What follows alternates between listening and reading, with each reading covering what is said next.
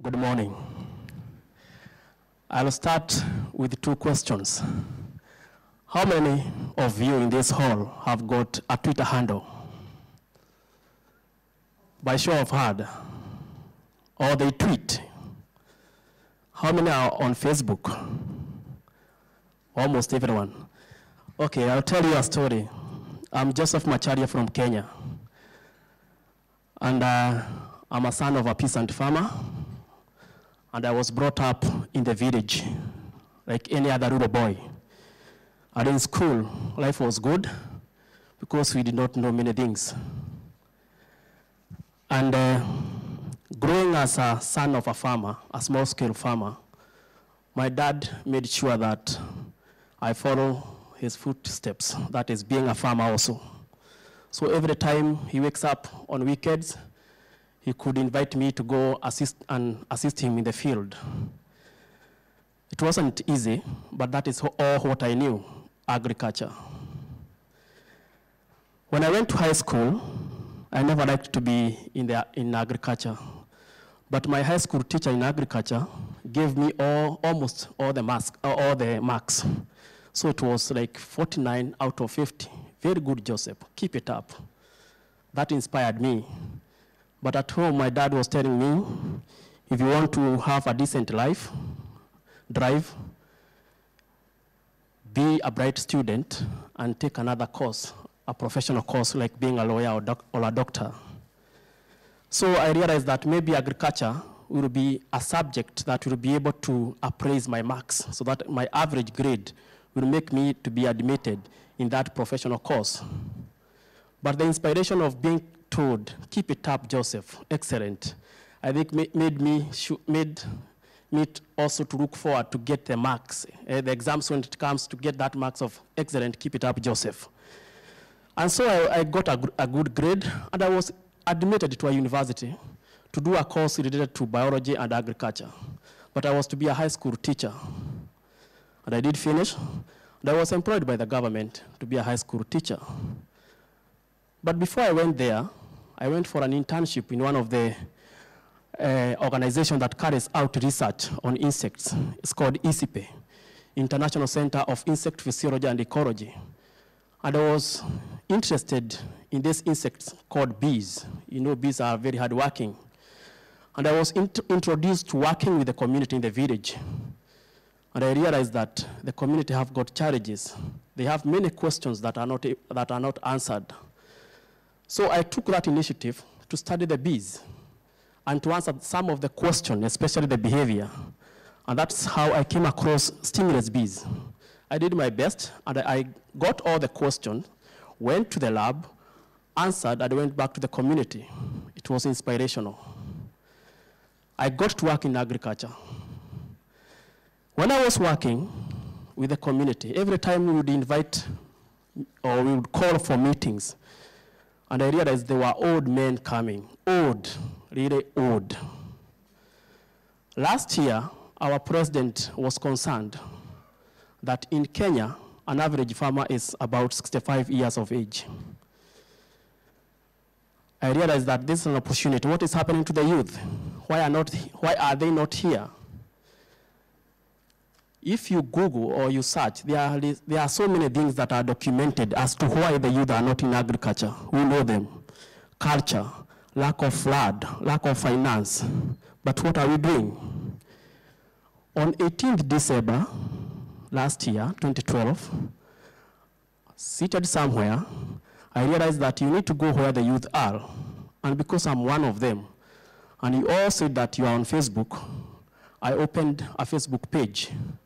And the name was Mkulima Young. Mkulima is a Kiswahili name, and it means a farmer.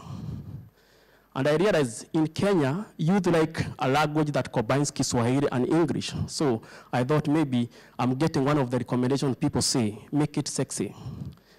So the Mkulima page was opened, and I was the first person to like it. By January, I had 5, and I kept on posting good things.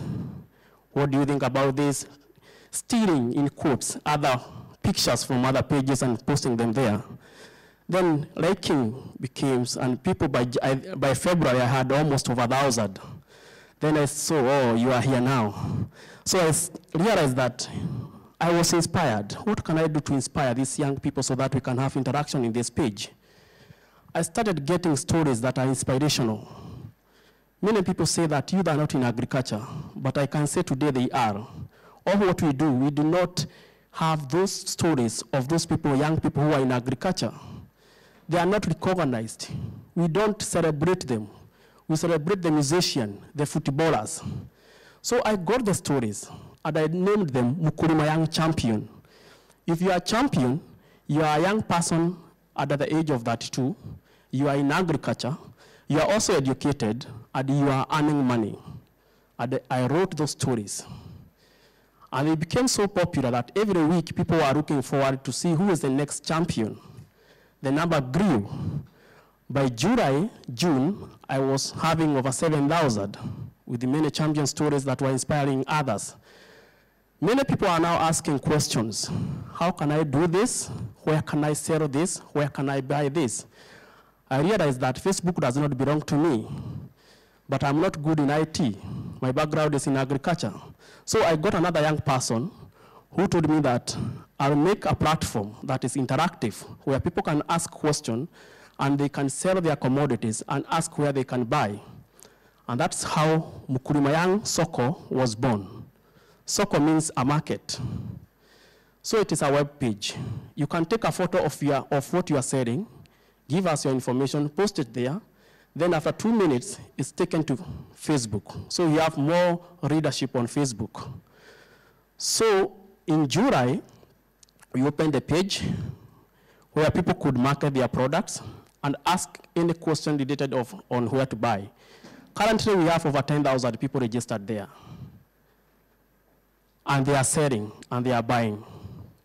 Our celebs in agriculture were identified by the media, and their stories were written in the most popular newspaper in East Africa, that is the Nation Media. That created a good feeling to them, because for the first time, young people in agriculture were recognized. I was able, maybe, in a way, to solve 3 major problems. That is information in agriculture that is relevant to the youth and targeting them. Because we have lots of information on the web, but are they targeting the youth? Are they relevant to them? So we were able to provide that. Number 2, we were able to provide a marketing platform where they can buy a digitalized market platform for agricultural commodities only. But I had the other greatest challenge of finance. I'm not a bank, but they kept on asking, Mukulima Young, you are telling us this, we can sell, but we don't have money. Then somebody, when we were at 13,300, suggested that, why don't we develop from these numbers a micro savings, and we call it Mukulima Young SACCO. A SACCO is a cooperative savings driven by us, with us. And the slogan of Young Farmers Helping Young Farmers scheme, I was given the mandate to see the legal requirements and all the requirements for registering that SACCO. And last week, we are almost 90% of registration. So they will have a saving where they can save their money, they can elect their leaders, and they have a SACCO where they can now be able to give loans according to their savings. What we have learned from that is that group work works, and if you are promoting agriculture to the youth, it is also good to be a farmer. I'm a farmer. I have got 3 dairy cows. I plant coffee, so I can identify myself with them, and I talk their language. Also, the young people who are educated are better off to get the message and take it to the rural area. Because when the rural young people see that an educated person is also able to do that, they see it is possible.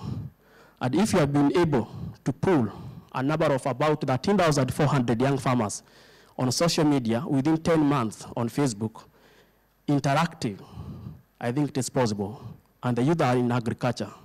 And they are not only in agriculture, but they are making money. Thank you.